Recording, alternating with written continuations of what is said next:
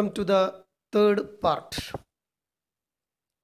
We have already learnt about the poor and pathetic condition of Indian farmers during the British reign.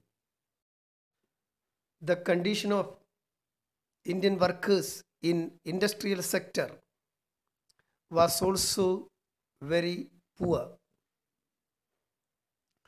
Look at the screen, there is an extract about the observation made by William Bentinck, the Governor General of India.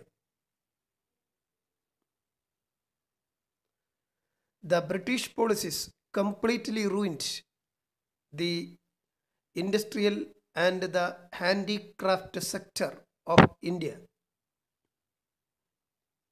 Watch the screen. These are the important reasons behind the decline of Indian textile industry.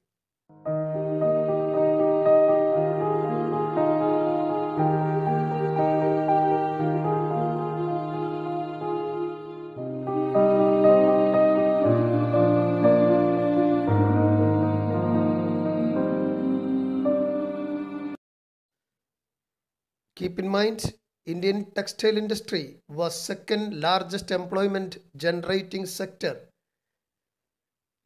Our jute production and cotton goods highly influenced the economic structure of India. Again, watch the screen. The given points are the immediate reflection or immediate impact of the decline of Indian textile industry.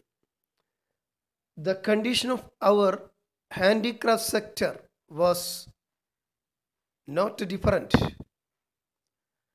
By watching the table given on the screen, we can easily find the plight of the villagers who were engaged in such handicrafts.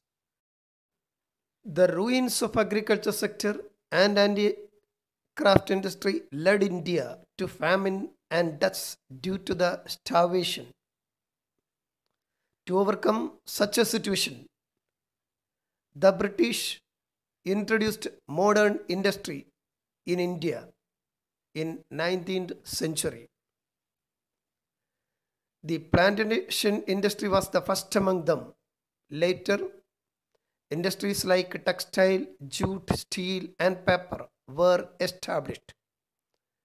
But the condition of the laborers were not so good during that period. They were exploited in its extreme level. Look at the screen. These are the major problems faced by the laborers during the British rule.